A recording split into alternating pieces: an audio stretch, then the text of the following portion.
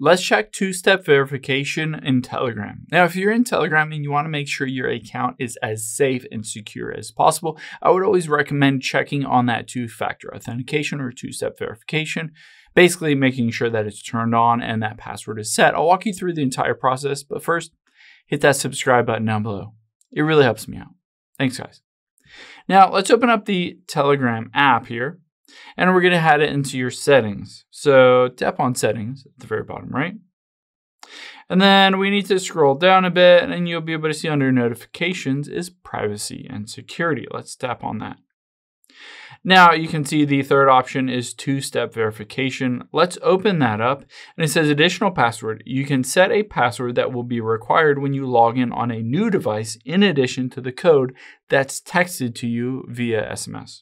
So I can hit set additional password and basically I can enter in a specific password to be auto-filled here. Let's see if I can just copy this one.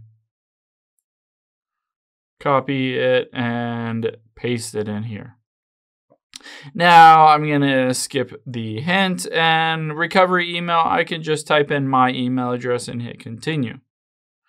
Now you'll be able to basically enter in the code associated with that email. So they will email you a code and then from there you can just use that code to affirm basically that you have access to that email address. Now if you go through all of these steps, then you can have two-factor authentication or two-step verification turned on. Now, keep in mind you need that password to be able to log in on any other device, as well as access to the phone number associated with your account.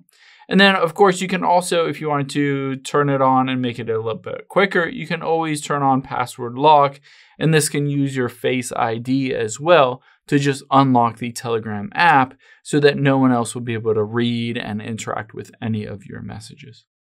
I hope this helps. If it did, hit the like button down below and leave a comment if you still have any questions. Thanks, guys.